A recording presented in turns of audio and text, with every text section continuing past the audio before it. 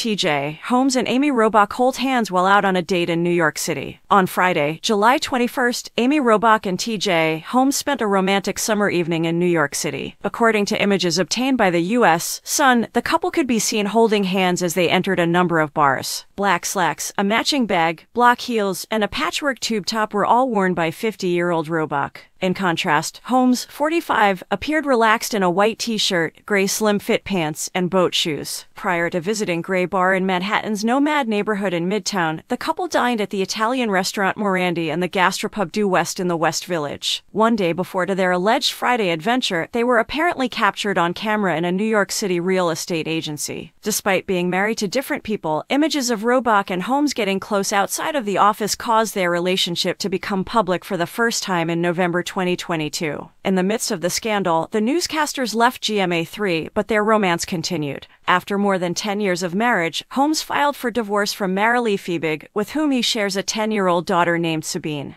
In January, Fiebig finally spoke out about the Holmes public cheating incident. Marilee's lawyer, Stephanie Lehman, said in a statement to Us Weekly at the time that her client's single focus had been on her daughter, age 9, overall. During the holiday season and in light of the challenging times, Marilee's sole focus has remained on the best interest of her 9-year-old daughter, the statement said. To that end, TJ's attorney and I have been collaborating to forward their divorce as swiftly, confidentially, and amicably as possible. However, we remain dismayed by TJ's lack of tact, deference, and consideration for Marilee and the daughter of the party, the attorney stated. Marilee has been moved by the outpouring of love and support and is eager for a fresh start in this new year. Robach and Andrew Shue, who got married in 2010, have stayed mum regarding the state of their union. However, a source exclusively revealed to us in April that the couple was secretly dividing their assets through mediation. Although Shue and Robach were not parents, they were step-parents to each other's children from prior relationships. Robach and ex-husband Tim McIntosh are parents to daughters Ava and Annalise, while Shue and ex-wife Jennifer Hagee are parents to sons Nate, Aiden, and Wyatt. We all felt it's best for everyone if they move on from ABC News following multiple fruitful meetings with Amy Robach and TJ Holmes about various choices, ABC said in a statement several weeks after Us initially broke the news. We appreciate their contributions and honor their talent and dedication over the years. While they look for their next work, the two have been enjoying their downtime. An insider exclusively revealed to Us in April that they're pitching themselves as a duo. They have proposed a reality show, a docuseries, and a daytime discussion show, all of which they are confident will be well-liked and garner large audiences. Whatever they decide, Amy has emphasized they are all in this together because this is about real love.